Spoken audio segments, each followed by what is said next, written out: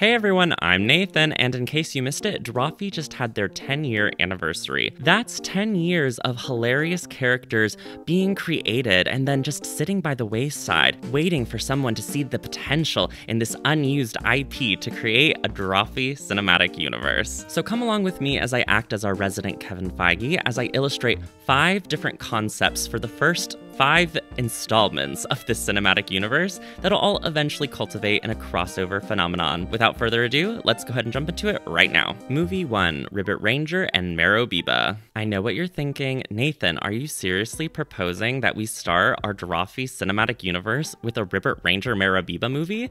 And to answer you, yes I do. But Nathan, those characters are so old. Are they still relevant in 2024? I mean, I think so, but I must admit when Karina made the new print for the 10-year anniversary, go buy it now, it's super cute, I was a little self-conscious. Obviously, Merobiba probably wouldn't make the cut because parody characters can get you in trouble with copyright, but seeing that there was no Ribbit Ranger, I was a little self-conscious. But my answer to this is that, you know, there was a time when Thor and Captain America and Iron Man were seen as like C-level characters. The Marvel Cinematic Universe really made them the household names they are today. And so I think if it's a good movie, people will love them. But in order to help with the fact that, you know, maybe these characters are a little old, I included Jacob Horse to, you know, hold down the fort. I feel like Jacob Horse and Merobiba would get along very swimmingly. I think their personalities mesh really well.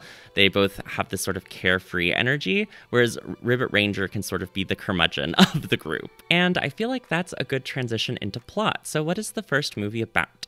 I think we follow Merobiba, who is such a fan favorite character, iconic, immortal. I think she gets isekai'd into the world of Ribbit Ranger, but I think it's not like an all-frog world. I think it's literally an internet world.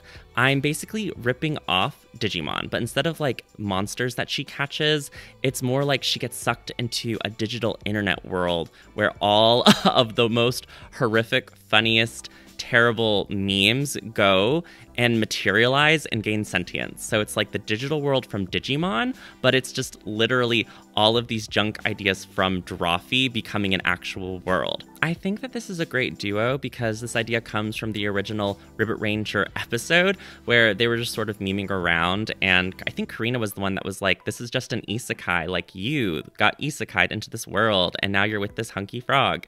So I took that idea and I merged it from the content from the Hunger Games simulator stream on Twitch, which I just think is such a funny Twitch stream. I think about it all the time. It literally lives in my head and gives me brain rot.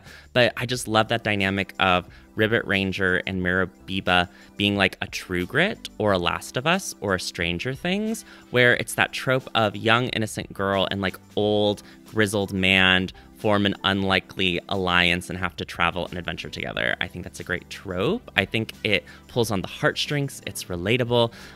So yeah, that would be the story for this first movie. I've zoomed in here to do the inking. Spoilers ahead, but there is going to be a delete your art moment because I actually sort of don't like the pose that I have for Ribbit Ranger here. I also made his head more frog-like. Obviously, these will never become actual movies. Like, that would be literally insane. But I do think there's a world where Drawfee should have a collaboration either with Webtoon, but maybe they don't want to work with them because of like corporate ethics guidelines or something like that, or maybe Drawfee develops their own app, but I could see them having like a series of comics with Image as an imprint, or with on an app, like maybe like Tapas or something, where there's just a series of like webcomics starring a bunch of beloved Drawfee characters.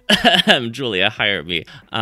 I'm kidding. But I do think it would be very profitable and we would give them all our money to read these stories. But yeah, I am going to change this pose because I want it to just look like he's actually running. Originally, I just wanted them sort of in a generic action pose. The concept of them being chased by this windmill is actually a later addition.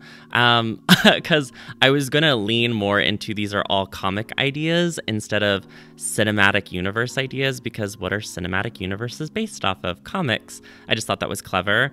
But yeah, I end up getting rid of the comic cover angle because, to be honest, I just don't have a passion for graphic design, and I did not want to design a typeface or a font for Ribbit, Ranger, and Merobiba. So I just ended up really making this windmill guy who's chasing them even larger and a focal point. Yeah, and now it's more of a traditional movie poster, which I think is perfectly fine. And now this is where I'm deleting my art. Look at it one last time, because it's gone. And now I am drawing Ribbit Ranger correctly, so it actually appears like he's running through space. He's just a little bit more anatomically correct, but I would love to do more exploration with his designs to see like how old and grizzled but still hunky can I make him, because I do think a big part of Ribbit Ranger's character is that he's kind of a hunk. But I think the dynamic between him and Merobiba would work better if he was like older and more jaded, like he's lived a long, complicated life. So yeah, negotiating that is really fun to do. I also got so lucky that I found this YouTube video of Brittany Broski talking wearing a cowboy hat because she had met Beyonce. And that was just very helpful because she turns her head like crazy in that YouTube video. And I was like, oh my gosh, yes. Angles for a cowboy hat. I use that as reference so much. It was so useful. So sometimes you can find little golden nuggets in the algorithm. But yeah, what do you all think of this idea for the first movie? I think a good isekai. Oh my gosh, sorry, I just got this jump scare. Look at how great this redrawing of Jacob Horse is. It was so fun to do. I loved having his nose more forward. I feel like he looks a little less Moomin and much more recognizable as Jacob Horse. Merobiba was perfectly fine, so I didn't have to touch her at all, but it was really fun pushing and pulling the noodliness of Jacob Horse's body. That was really fun. Yeah, but finishing my thought, what do you guys think of this story and the concept of an isekai? What kind of things would be in this digital world? I think it would be all of the Drawfee stuff we know and love, which is really fun, but I don't want it to be Wreck-It Ralph. Like, we're not in an internet city. It's giving Digimon, because I want there to be like trees and environments, and I just want it to look cute. So I think it should give more Adventure Time in terms of aesthetic value. Does that make sense? Like, it needs to feel kind of like a fantasy world, even though we're relying on sci-fi elements.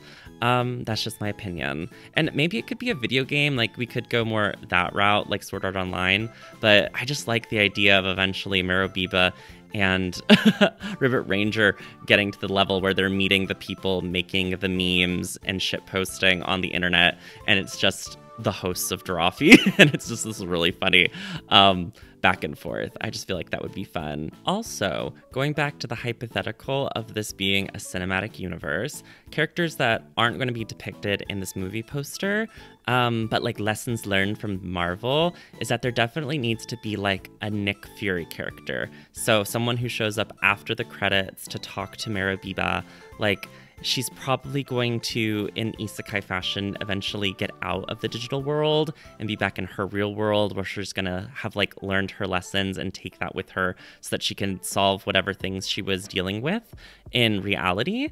But there should definitely be a character who's filling in the role of like mysterious detective-y person in the real world who is like either recruiting her to a cause or something, or watching her.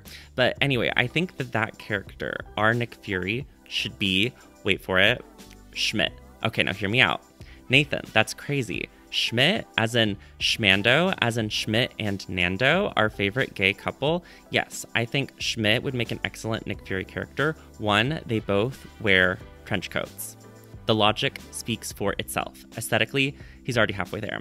But I think our little useless, he really is useless, isn't he?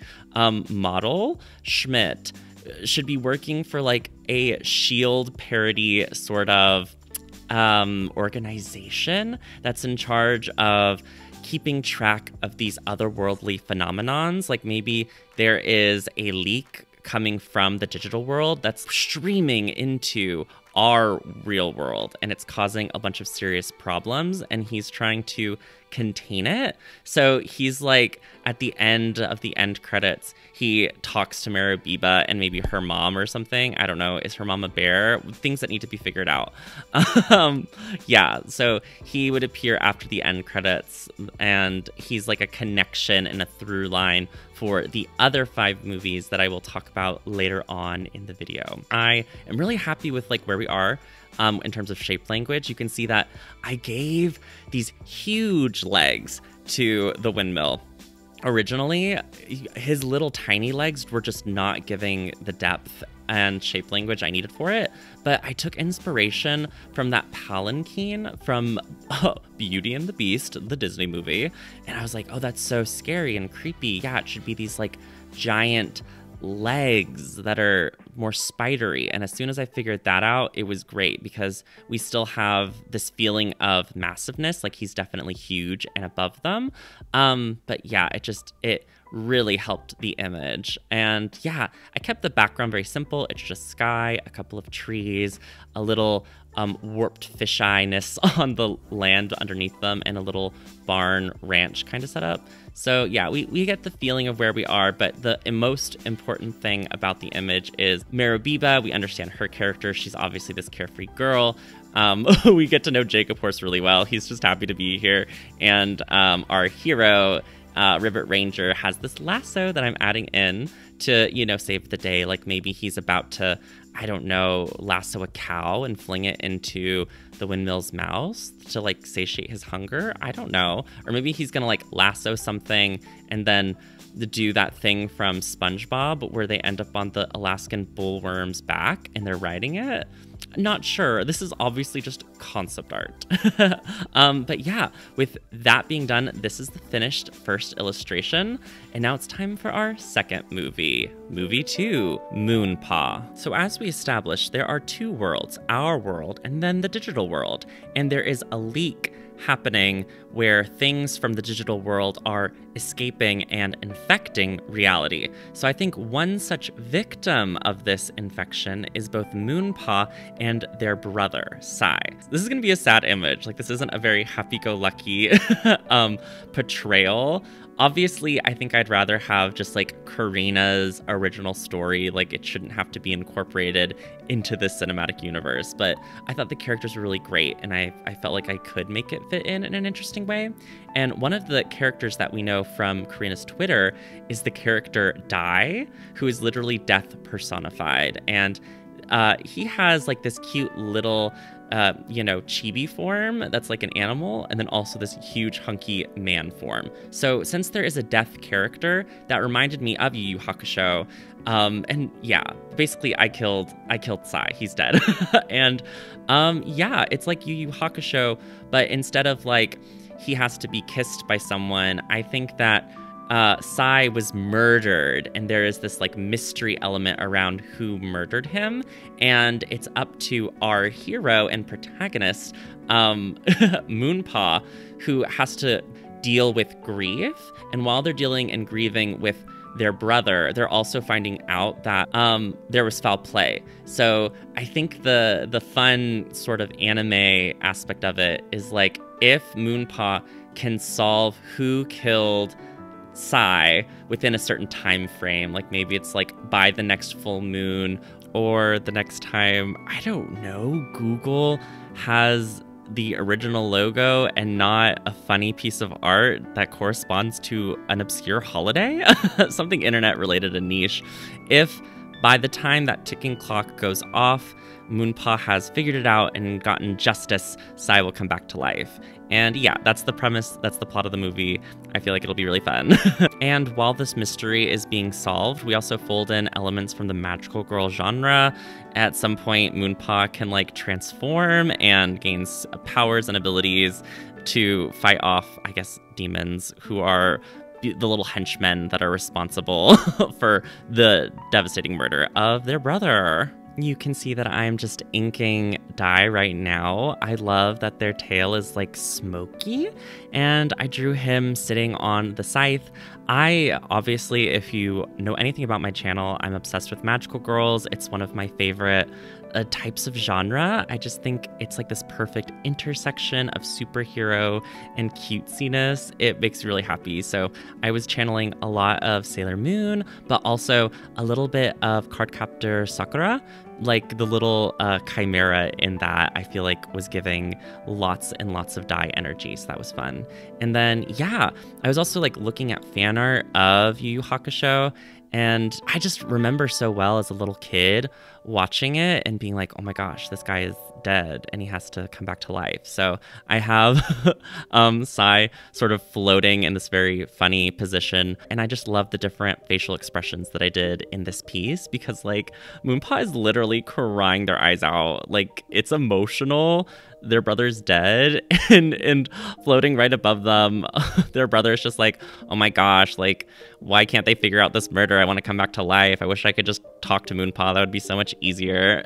And Dai is just like, well, that's not how it works. So yeah, I don't know. I think Dai can only be seen and talked to through or with Sai. And then Sai probably has to follow the normal rules of being dead. Like maybe he can possess bodies and levitate things. I think at some point we have the Stranger Things moment where, you know, Winona Ryder is like, realizes Will is alive and talks to him through the Christmas lights. I think that'll eventually happen, but I don't know when or where.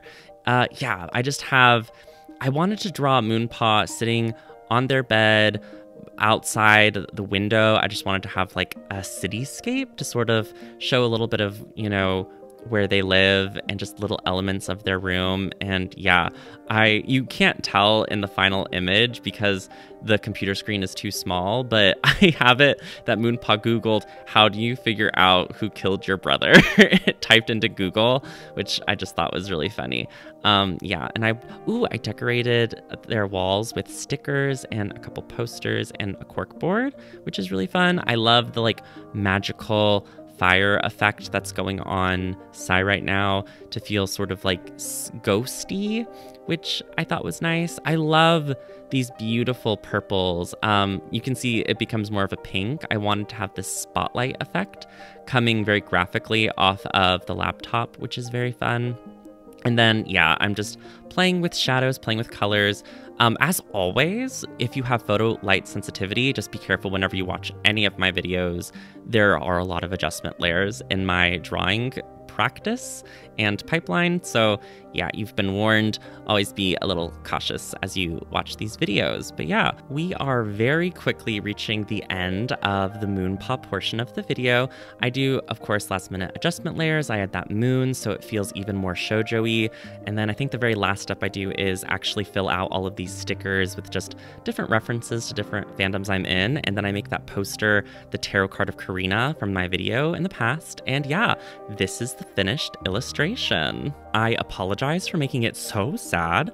And in terms of cinematic universe, I think there is one reference to the first movie, which is after the end credits. Schmidt will show up and is now recruiting the once again alive Sai and Moonpaw to join this organization investigating the digital world. So that brings us to movie 3, Sara and Hunter Richardson. Yes, you have probably noticed that these are all characters already featured on my channel that I've talked about in the past, and I'm me. Obviously, I'm going to favor my favorite characters to be in the Drawfee Cinematic Universe. I am so sorry if your niche Drawfee fave is not represented. My deepest apologies. But they could appear as supporting characters. Comment down below. But I'm gonna stick with just my absolute favorite Blorblos. So Hunter Richardson and Sara Pena, a magical, wonderful sapphic duo. I think they're iconic, and I would make their genre be paranormal. So I would be taking my inspiration mainly from Gravity Falls, and almost like there's no references to the fact that the phenomenon that they experience and fight against are coming from the internet. Like, we know that as the viewers of the cinematic universe, but if you just watched this movie, you'd be like, oh, they fight zombies, because I just feel like it'd be cool to see them fighting zombies. So where we are now is that they have stolen this car, which is a convertible, because they're in the middle of a zombie apocalypse, and yeah, they're just bashing heads and taking names, because I feel like that would be fun. But I would set their movie at a summer camp. and I would have the camp counselor be Nando. What? Nando? As in Schmidt and Nando? Okay, I'm not gonna do the bit again. Yeah, Nando. And so Schmidt is not in this movie except for maybe at the end. But I like the idea of like Nando and Schmidt are already dating, they're already a couple, but Nando doesn't work for this organization. He's just like, his odd job is that now he's the director of this summer camp. And yeah, things go very wrong when there's a zombie invasion. This honestly writes itself. I think Sara and Hunter would be counselors, and either they're at the camp early and they're just getting things ready before the campers arrive, or the campers are there and there's just all these jokes about like, oh, very clearly that camp counselor has become a zombie, but why aren't we talking about this? Lots of opportunities for gags and other paranormal activities. And so Hunter Richardson and Sara Pena become experts at, you know, fighting all of those paranormal witches, werewolves, just Gravity Falls villains. And eventually Nando gets saved by them and ends up telling Schmidt, like, oh, you should definitely recruit these two lesbians. I know they'd be perfect for your silly little organization. Yeah, that's pretty much the whole premise. I was going to draw them in camp counselor t-shirts, but then I just, sometimes at camps, especially like sleepaway camps, there are these like balls or dances or hoedowns that are themed. And so I just liked the idea of what if one of the nights is like prom themed or high school themed, something like that. And all the camp counselors and campers dress up in just really cute outfits, like they're going to prom or something. Yeah, so that explains Hunter's outfit, but not so much Sara's, because she's just wearing this cute outfit that's a ripoff from the Mean Girls movie. I'm sorry, I had to say it. I have to tell you where my references are. I just thought that Renee Rapp looked really cool in this outfit, and so I wanted to draw Sara in it. Now you can't unsee it, which is great. Yeah, and so I just drew her with a baseball bat. Lovely. And so she's going to be bashing the heads of zombies, which is going to be so iconic and so fun. I've been talking about how I'm using the Phase 1 of Marvel as my template. Obviously, in that scenario, there was a sequel, but instead of doing Iron Man 2 or Merobiba and Ribbit Ranger 2, I wanted to do 5 unique illustrations. If you really zoom in on this, I love how I did their makeup. I just felt like I really popped off. And sometimes, you know, when your job is to draw, there are periods of times where you experience ebb and flow, where sometimes it's like really easy to draw and you're passionate about it, and other times where you're like zonked out and you lose steam. And it's really funny because at the beginning of this drawing process, when I was just drawing these two characters, I was like all in. So basically I was experiencing like, so much. I was in a flow state. It was going really well. But then when I had to draw the background, I like couldn't do it. So yeah, this is actually the last piece that I finished because I just had no desire to draw a car and a background. I don't know why I do these things to myself, but the show must go on. So sometimes you just have to follow what you want to draw. And I knew I could keep getting work done if I moved on to the next piece and I was just drawing characters because I was in a character drawing mood. And then there's a whole full circle moment, which spoilers, but the very last piece I worked on was really background heavy. But I was inspired to draw that background. And so that got me jazzed to draw backgrounds. So when I came back, with the magic of editing, it looks like I did this all at once, but I didn't. Yeah, it's just really cool that I found my groove and I got into a background mood, and so I could finish out strong. But there was this whole edited out time of me not having fun drawing the background of this. But yeah, hope you enjoyed that look behind the curtain. These videos take a really long time to make, and obviously there are going to be periods of excitement and discouragement whilst I'm working on them. But I've got the handle on this car now. You can see that I've used the liquefy tool to sort of give it another unrealistic and surreal perspective that just brings me a lot of joy. I'm about to get into drawing all of the background zombies that I keep talking about but haven't actually materialized yet.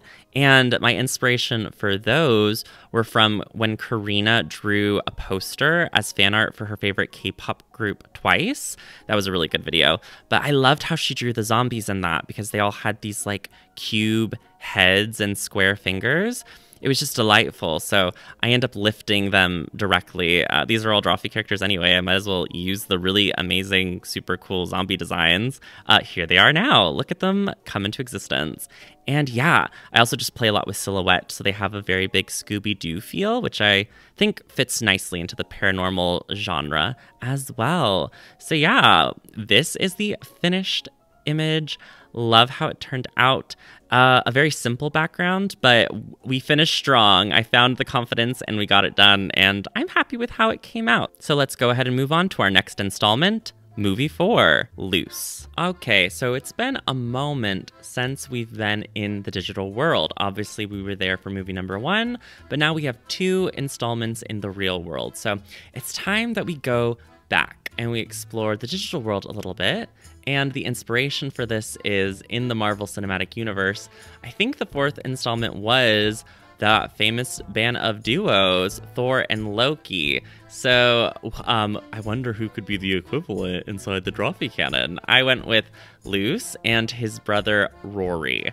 Yeah, and then also the 3rd person you see here is Dahlia, and this is a total mind goof. So one of the members of my Patreon requested that Nevada be used inside this image, and Dahlia and Nevada, I got my two ladies mixed up, so I did not draw Nevada. I am so sorry to that patron. I drew Dahlia instead because I got them mixed up, and I am sorry. But I shouldn't have, because Nevada was literally in the episode where Rory was introduced in. That episode with Rebecca Roney. I think it was a 4 artists, 1 description challenge, so I should have gotten that right, but I didn't get it right. The plot of this movie is essentially that, yeah, we are inside the Drawfee internet world, but we're in a part of it that's more D&D coded than Adventure Time coded, and we're following some troublemakers. So this is where we're getting a little window into who is actually causing all of this stuff to go down. And I have Loki, aka Rory, being a very big antagonist. So he is fulfilling the role of the person who's sort of causing the internet leakage and corruption to be spilling out into the real world. I don't know how he's doing this, but he most certainly is. So this is the point where he's been traveling with Dahlia and Luce, and they've actually all together been doing this, but Luce thinks that what they're doing is good. I think he's being hoodwinked in some way. But over the course of the movie, it's going to end up with him realizing, oh, my brother has been tricking me into doing all of this horrible stuff that has been hurting a bunch of people in this other dimension, which is the real world. And yeah, they're going to have a falling out, and Luce is going to have his corruption arc. So yeah, it should be a good time. And for this image, I just had it be located in like a D&D castle dungeon-esque background. There's some banners on the walls, which is really fun. I sort of gave Dahlia a little bit of a different outfit. I don't know, she ends up sort of looking like Santa Claus because I made her outfit like red and sparkly, but I didn't mind that too much. I think her aesthetic matches Luce's very well. They both just look like strippers. Good for them. I guess that's just how you dress when you're in this other world. But yeah, I think that they go on all of these fetch quests to get these objects. And in my illustration, I just made it a key. I don't know why. I'm not as creative as I look, I guess. But they could really be anything. They're like these MacGuffins that Rory knows how to manipulate the arcane properties of these particular objects in order to cause the rift between these worlds. And Luce, over the course of the movie, realizes that he has actually been hurting the people inside the real world and has a change of heart, gets corrupted at some point because he stands up to his brother, and then ultimately, yeah, that'll probably be the resolution. I don't think he actually comes to our world, though. I think this movie takes entirely in place inside the opposite world, inside the Drawfee internet world, and the end credit sequence is just like maybe Schmidt or Nando or anybody really could just yeah, they realize that maybe Luce has been released into our world, but we never see that. Because I think that's such a cool moment inside the first Avengers when you're watching it, and then Thor drops onto that helicopter or plane or whatever. It's just such a like, oh my gosh, like Thor's here. He's from another dimension, like another planet basically, and he's here too. Like, it's such a cool feeling. So I think it's important to see. We never see Luce inside the real world, so when he shows up, it's like, oh my gosh, and even Luce is here in whatever finale against his brother. So yeah, I'm so creative. You can see I'm just finishing up this background now. I'm doing stairs, one of the bane of existence to all mathematicians and illustrators everywhere. The colors go through a lot of blinking. There's a lot of blinking. But I use sort of a kind of traditional, I guess you could say, like a warm light for the fire and on this key, but then I end up swapping it. I felt like it didn't feel fantasy enough, like it was too literal. So by the end of this illustration, you're gonna see those flames will eventually become blue, and this key becomes this really great red hot spot. And I just felt like it made red is such a great light for Luce. Like, I feel like whenever Karina draws him, it's typically with that like burning kind of red light and energy, and it just looks good on his tan skin. So that's very fun. Yeah, you can see what I mean when I say adjustment layers are a very big part of my process. I am constantly just messing around and finding out. But yes, there's the red glow. I found that important. I remember that Rory had like that weird Peridot hand, like, you know, Peridot from Steven Universe has those like floating fingers. It's the same thing with Rory, except instead of fingers, it's these little crystals that make little hands. That's fun. But yeah, these are pretty much the finished colors. You see that the last thing I do is lighten this archway, and I just mess with the levels a little bit. This is just futzing. And yeah, I add glitter to both the key and to Dahlia's suit, because I just, you know, gay. It made me happy. Let me have glitter. This is the finished poster for the Luce movie. So now we're on to our 5th and final installment, which is, of course, movie 5, Drawtectives. Of course, the final movie is Drawtectives. Do you think I'm silly? Do you think I don't understand how this works? Drawtectives, I think, is one of the most beloved properties that Drawfee has ever made, in my opinion. I feel like it gets the most fan art, the most recognition. These are very important characters, and I think they're just so delightful. But this takes place in a D&D inspired world, so I think that this movie is squarely in the digital world, much like the last one. However, I think that this is a little more of a standalone, the same way that our camp counselor movie was in the real world, and we really do not draw attention to the whole internet existence. I feel like this movie, there really is no reference to the fact that there is a quote-unquote real world until the after credit scene. I think we get a pure 100% Drawtectives movie, and it doesn't need to even be a recap of season 1 or season 2. I would just love to see a movie where we meet these detectives. This piece is actually inspired by a piece by that artist, what's his name? Norman Rockwell, who drew the Thanksgiving turkey image that is so Americana and iconic. He did a painting called Sunday, which has this grumpy man who I loved in it, so I used that composition as reference. I cast Jancy as the grumpy old man, obviously, because she's the matriarch of this found family unit, and so that really felt right. And I surrounded her with her quote-unquote children, which is York, Rosé, and Grendon. And this is really fun. You can see I'm working on York's inks right now. His outfit is based off of Mugler. The only reason why I love Mugler so much is because, fun fact, all of the villains and a lot of the heroes' costumes in the Sailor Moon manga were based off of Mugler designs. So if it's good enough for Sailor Moon, it's good enough for me. So I typically check out those runways just to be a little more fashion conscious. And then now I'm working on Grendon, whose outfit I based off of that children's book character Madeline, who's this little French girl who's being raised by a nun. I don't really remember the plot of Madeline that well, but that was the inspiration for the hat. So I gave it a bow, which I just thought was so cute.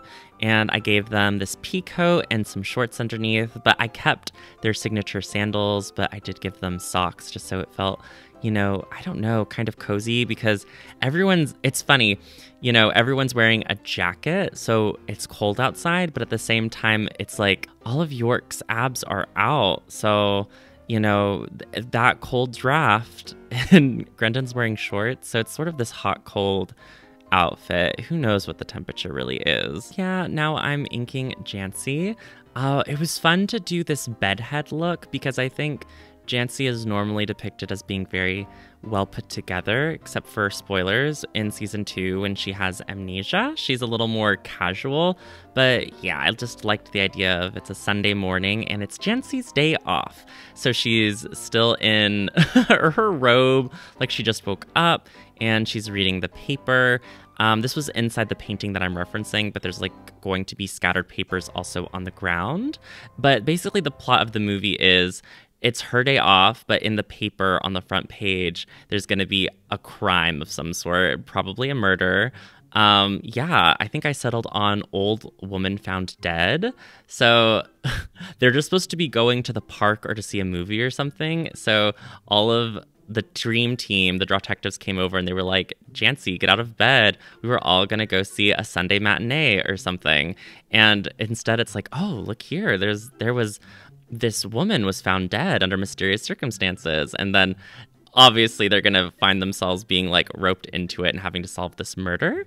And yeah, over the course of the movie, we can understand each of the characters and what they're like.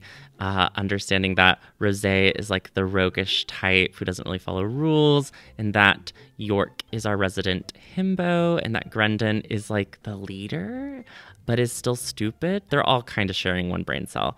But yeah, I think Grendon is the most capable, I think. So yeah. Oh, and then here's Eugene that I'm drawing. So he's going to be looking out the window, and the old woman who was found dead that I mentioned earlier is going to show up as a ghost, like looking in through the window. And she's come to Jancy True's residence being like, help, I was actually murdered. And so that's going to be the thing that, starts off their whole adventure for this day. So now you can see I'm working on the background. I'm just using red as a nice contrasting color so I can really see what I'm doing. And I'm just putting in all of these beautiful pieces of newspaper. Oh, this background was so fun to do because, like I said, I had reference, so it was just way more bearable. But I did take some liberties and make some small changes here or there, but nothing too drastic. And it did raise my confidence and motivation so I could go back and finish the the piece for both Hunter Richardson and Sara Pena, because yeah, that background was not doing, but this one was giving. I don't know, there's something about backyards. They're just so fun.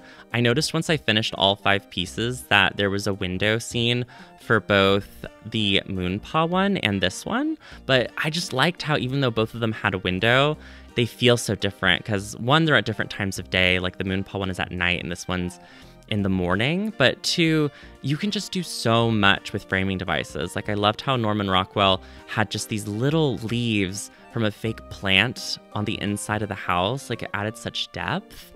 Ugh, so smart, so genius.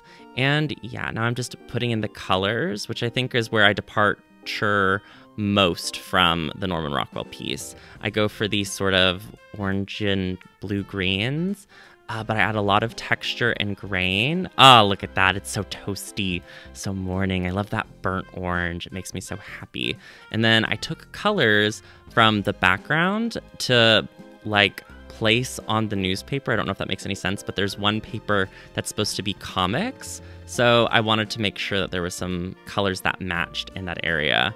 Yeah, so now I'm just adding some shadows. We are very quickly approaching the end of the final one. Oh no, over so soon. I love the little highlights that I just give everyone. Some little memories of shadow, there it is. And this is the last thing I do, which is draw the ghost, who is based off of all those old ladies that the Drawfee people draw all the time. Yeah, this is pretty much it. This is the finished illustration. Oh my gosh, that was so fast. But those were my 5 ideas for 5 movies. And yeah, that would be first setup movies. Now, granted, these are just the setup. So the final movie, which would be the Avengers movie, I don't quite know what that would be because I haven't drawn it yet. But if you want to see me draw what the crossover event would be, let me know in the comments down below and like this video so I know you want to keep seeing more stuff like it. I really enjoyed coming up with the concepts. I am an illustrator, but I do love writing, so it's fun to be able to work my brain in that way. And yeah, tell me your favorite movie idea, any headcanons that you would want to see, or characters you would want to be explored in each of these 5 movies, and what characters would be like the Black Widow character or the Hawkeye, you know, that don't have their own movies, but there's sort of this connective tissue between them. Let me know in the comments down below who you think would fit that bill out of the Drawfee catalog. And yeah, if you really want to support the channel, you can check me out on Patreon, link down below, where for just like $4 a month, you can have your name in the end credits. And speaking of end credits, here they are now. Special thanks to Anna Sophia Boyd, Axelius the Great, Bodhi, Blue Uwu, Kay Clark, Christopher, Dabadoodoo, Dax Quinn, Aaron Martin, Emma Wee, Gay Jarris, Jay Johar, JD Boy 2000, Johan, Kitsune Chibiko, Lucky Paradox, Melon, Mild Mothman, Mistake, Native Runner, Orion Amastasia, Pinecone, Potion Cellar Door, Rin, Scorching Ray, Sir Camelot, Smalls the Sax Jammer, Shenanigans, Tad the Turtle, Tarthalinor, The Real Michael, Thumper Daytime, Thony, Tortilla Chips, Tuesdays Anyways, Tundra Katie Bean, and Tuppence Pies. Thank you so much for watching. My name is Nathan, and I'll upload a new video real soon. Bye!